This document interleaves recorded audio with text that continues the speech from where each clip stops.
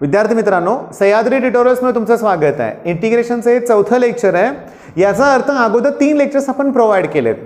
जर तुम्ही चॅनलवर नवीन असाल तर अगोदर चॅनल सबस्क्राइब करा, ओके। मित्रांबरोबर शेअर पण करा आणि व्हिडिओ आवडला तर लाईक करायला विसरू नका, कारण जवळजवळ 40% अशी मुलं आहेत की जी व्हिडिओ बघतायत पण सबस्क्राइब करायचं राहून जाते, ओके। आता होतं काय बघा की इंटिग्रेशन बऱ्याच जणांना अवघड वाटतो टॉपिक, अवघड तसा नाही आहे। म्हणून आपण काय करतोय की 15 ते 20 मिनिटांचे छोटे छोटे लेक्चर्स तयार करतोय। प्रत्येक टाईपचे प्रॉब्लेम त्यात आपण कव्हर करतोय, ओके। पण ह्याची प्रॅक्टिस तुम्ही करणं गरजेचं आहे।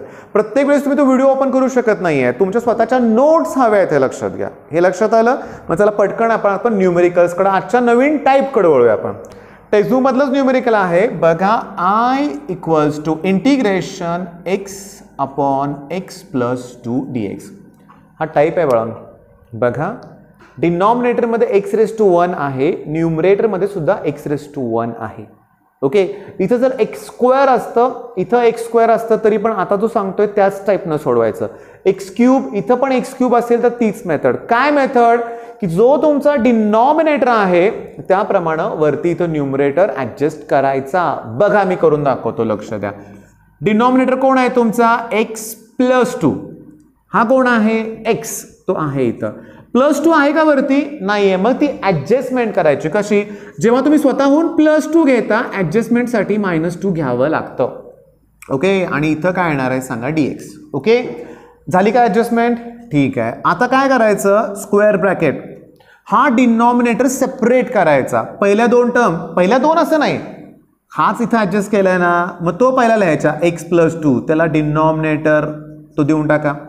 -2 त्याला डिनॉमिनेटर x+2 आणि इथं काय येणार आहे सांगा? dx, okay. आता मला सांगा, डायरेक्ट आपण आन्सर लिहायचं आहे बरं का।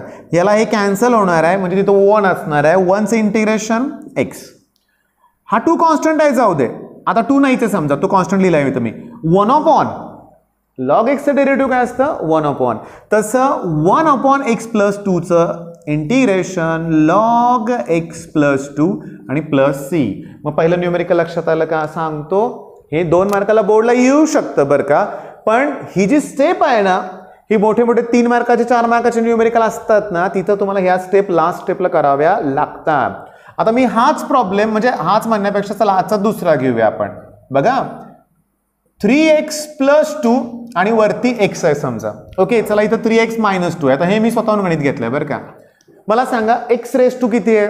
1। x⁻² किती आहे? 1, ओके। मग मला डिनॉमिनेटर ऍडजस्ट करायचा आहे।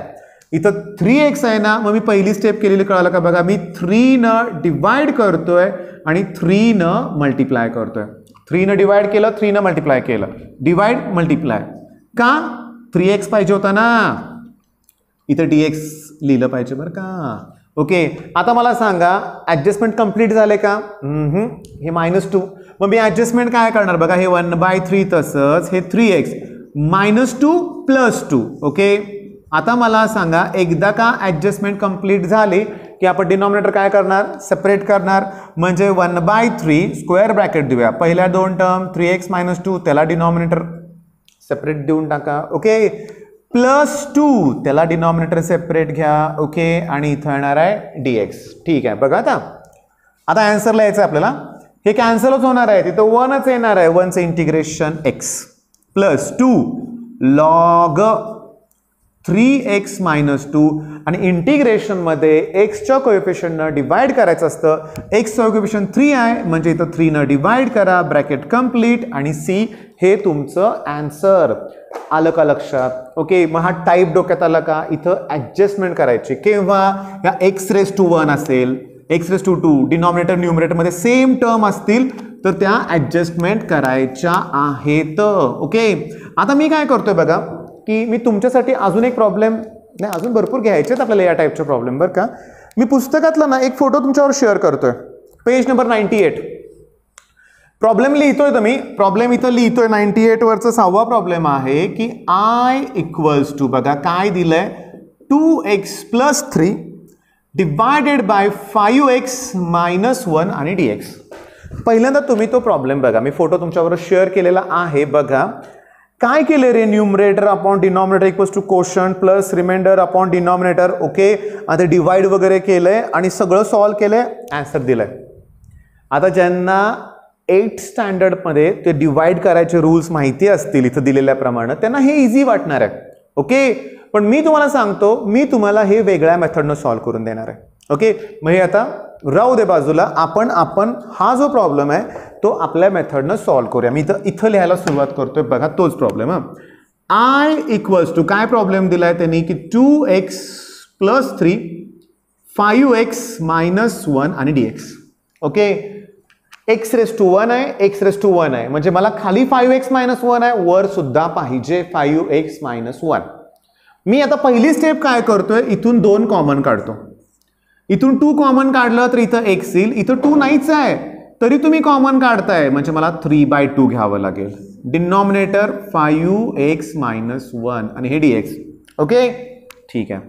आता मी काय करतो, 5 न मल्टिप्लाय आणि 5 न डिवाइड करतो. बघा, 5 न डिवाइड केलं आणि 5 न मल्टिप्लाय केलं तर पण 5 न इथं सुद्धा मल्टिप्लाय केलं पाहिजे 15/2. खाली करायची गरज नसते मल्टिप्लाय, इथं आणि इथं लक्षात घ्या. ठीक आहे. ओके, बघा हे 5x मिळालं की नाही. ठीक आहे. आता अजून मला पाहिजे होतं कोण, -1. मी स्वतःहून काय घेतलं, -1, त्याला ऍडजस्ट करण्यासाठी +1. -1 +1 हे प्लस 15/2 आहेतच, डिवायडेड बाय 5x - 1 आणि हे dx. ठीक आहे. आता बघा इक्वल्स टू 2/5 हे 5x - 1 डिनॉमिनेटर सेपरेट करूया की आपण. आता 5x - 1 ला हा डिनॉमिनेटर देऊन टाकूया, 5x - 1 हे दोघे पॉझिटिव्ह आहेत. 17/2 आहेत बरं का, ते 17/2 आहेत. पुस्तकात तुम्ही आता बघा, तुमच्याकडे पुस्तक ओपन करा, आकडे वेगळे दिसतील सुरुवातीला, पण ही मेथड वेगळी आहे ना. फायनल आन्सर चेक करू की आपण. बघा हे 2 + 15 17/2 येणार आहे क्रॉस मल्टिप्लिकेशन करून. त्याला डिनॉमिनेटर घ्या 5x - 1 आणि इथं कोण आहे dx. आता ऐका, हे कॅन्सल होते ना या टाईपमध्ये. 1 येत आहे, 1चं इंटिग्रेशन x. 17/2 कॉन्स्टंट आहे आणि आन्सर येणार आहे log 5x - 1 डिवायडेड बाय 5 आणि प्लस c. 5 कुठनं आलं, एक्सच्या कोएफिशियंटनं डिवाइड करायचं. हे 5x - 1 आहेत बरं का. ओके, आता लक्ष द्या, मी या 2/5 न आत मल्टिप्लाय करतो, म्हणजे 2x/5 येणार. 2/5 ने याला मल्टिप्लाय केलं, 2 ला 2 काय होणार, कॅन्सल. 17/5 × 5 25 येणार. log 5x - 1 आणि प्लस c हे आपलं आन्सर. आता मी आपल्या टेस्टमध्ये चेक करतो, ते 2x/5 बरोबर आहे, 17/25 log 5x - 1 plus c correct आहे. मग मला तुम्हीच सांगा, म्हटल्यास कॉमेंटमध्ये कळवा, जमलं तर करा कॉमेंट, की ही मेथड तुम्हाला कशी वाटते. सिंपल आहे रे, डिवाइड मल्टिप्लाय करायचं इझी. हे पण सोपं आहे, अवघड नाही म्हणत मी, लक्षात घ्या, हे पण सोपं आहे. पण मी काय म्हणतोय की इथं डायरेक्ट सॉल्व्ह होतंयच ना, ते परत सेपरेट डिवाइड करून दाखवा अशी काही गरज नाही आहे. आता आपण काय करूया, एक्झरसाइज मधला प्रॉब्लेम घेऊया या टाईपचा. ओके, एक्झरसाइज मध्ये आहे या टाईपचा प्रॉब्लेम. ओके, 2 आहेत प्रॉब्लेम, दोन्ही घेऊन टाकूया आपण. बघा मग आजचा तिसरा प्रॉब्लेम, तिसरा का चौथा होता, चौथा. Okay, I equals to 4x + 3 2x + 1 dx. 4x + 3 2x + 1 dx. ठीक आहे, लक्ष द्या, x⁻1 चला याच्यातनं ना काय करा, 2 कॉमन काढा. 2 कॉमन काढा बरं का, मी जाणून बुजून 2 कॉमन काढतोय. मग 4 मधून 2 कॉमन काढले की 2x आला ना, आलं का ध्यानात. मग अशी आपण डायरेक्टली आहे ते कॉमन काढलं होतं, इथं 2 कॉमन काढले की 2x मिळत आहे ना. बरं, पुढून 3/2 येणार, कळालंय तुम्हाला. आता हे 2x + 1 आणि dx, पहिली स्टेप कळाली. ओके, आता 2x तर मिळालं, +1 पाहिजे, मग ऍडजस्टमेंट अशी करायची. स्वतःहून तुम्ही जर +1 घेतलं तर ऍडजस्टमेंटसाठी -1 आणि हे पुढे आहे +3/2 डिवायडेड बाय 2x + 1 आणि dx. आता बघा 2 स्क्वेअर ब्रॅकेट, डिनॉमिनेटर सेपरेट करूया, 2x + 1 डिवायडेड बाय 2x + 1. थांबा, ह्याचा आन्सर काय येईल रे, पॉझिटिव्ह येईल का निगेटिव्ह येईल, पॉझिटिव्ह येणार. बघा की -2 + 3 -2 + 3 म्हणजे +1, 1/2 आन्सर येत आहे. मग 1/2 कॉन्स्टंट आहे आणि इथं आहे 2x + 1 आणि हे आहे dx. संपलं की बाळांनो, ते डिवाइड वर कुठं करत बसतंय सांगा बघू. आता हे आन्सर मिळणार आहे तुम्हाला. आय इक्वल्स टू पहिलं x येणार, हे 1 आहे प्लस 1/2 लॉग येणार 2x + 1 2x + 1 आणि एक्सच्या कोएफिशियंटनं डिवाइड करा आणि प्लस सी. आता सोडूया आपण 2 नात मल्टिप्लाय करा काय येणार 2x. एका 2 ला एक 2 कॅन्सल होतील पण 1/2 शिल्लक राहणार आहे. लॉग 2x + 1 प्लस सी हे तुमचं आन्सर. ओके आता सांगू का 3.1 तिसऱ्यातला दुसरा प्रॉब्लेम आहे. आता हे पाठीमागे आन्सर्स असतात पण यातली सगळीच आन्सर काय बरोबर नाहीत तर का बाळांनो. 3.1 तिसऱ्यातलं दुसरं 2x + ½ log 2x + 1 आन्सर आपलं करेक्टच आहे. ओके म्हणजे बऱ्याच मुलांना शंका असते की जर वेगळी मेथड घेतली तर बरोबर येतंय का, तर हे आन्सर बरोबर पण आहे, यात चुकीचं काही नाही हे लक्षात घ्या. ओके आपण आता नेक्स्ट प्रॉब्लेम बघूया आपण पुस्तकातला या टाईपचा. बघा की I = integration 5x + 2 divided by 3x - 4 आणि dx. ठीक आहे. हा बघा पहिलाच एक्सरसाइजला मी एवढा वेळ का लावतोय, मी अगोदरच तुम्हाला बोललोय की आपल्याला इंटिग्रेशन म्हणजे परफेक्ट करायचं. ओके आणि छोटे छोटे लेक्चर्स मग कधी कधी दिवसातून 2-2, 3-3 लेक्चर्स सुद्धा मी प्रोव्हाइड करेन बरं का. म्हणून चॅनलला सबस्क्राईब करून ठेवा, ते बेल नोटिफिकेशन प्रेस करा, सांगावं लागतंय. ओके असू दे. चला इथं किती पाहिजेत मला 3x आहेत ना, वर पण 3x पाहिजेत. आता इथं जर 6x असतं ना चला मी 2 कॉमन काढलं असतं पण नाही ना 5 आहे, मग 5 मला कॉमन काढलं पाहिजे. 5 कॉमन काढलंय म्हणजे काय येणार आहे इथं 2/5. डिनॉमिनेटर मध्ये कोण आहे 3x - 4. आता मला सांगा लक्षात घ्या की इथं मला 3 पाहिजे ना, 3x आहे तर 3, मग मी काय करतोय 3 न डिवाइड करतोय आणि 3 न मल्टिप्लाय. 3 न डिवाइड 3 न, पण इथं पण 3 न मल्टिप्लाय केलं पाहिजे ना. 6/5 3x - 4 आणि dx. आता नेक्स्ट स्टेप काय सांगा बघू. नेक्स्ट स्टेप अशी आहे -4 मला इथं ॲडजस्ट करायचं आहे. मग हे 5/3 हे 3x स्क्वेअर ब्रॅकेट देऊया -4 + 4 -4 घेतलं की +4 ॲडजस्टमेंट करायला लागते लक्षात घ्या. ओके आणि प्लस 6/5 डिवायडेड बाय 3x - 4 आणि इथं dx. ओके मग देअरफॉर असं येणार की इथं I = 5/3 समजून घ्या. इंटिग्रेशन आता डिनॉमिनेटर मी सेपरेट करणार आहे. पहिल्या टर्म आहेत 3x - 4 डिवायडेड बाय 3x - 4. ठीक आहे. इथं मला क्रॉस मल्टिप्लिकेशन केलं पाहिजे. इथं चुकू नका रे, इथं सिंपल स्टेपमध्ये मुलं चुकतात. 5 4 = 20 + 6 26/5 26/5 आणि डिनॉमिनेटर 3x - 4 म्हणजे याचा आन्सर काय येणार आहे 5/3 x येणार. Okay plus 26 divide by 5 log 3x - 4 divided by x चा कोएफिशियंट आणि प्लस c.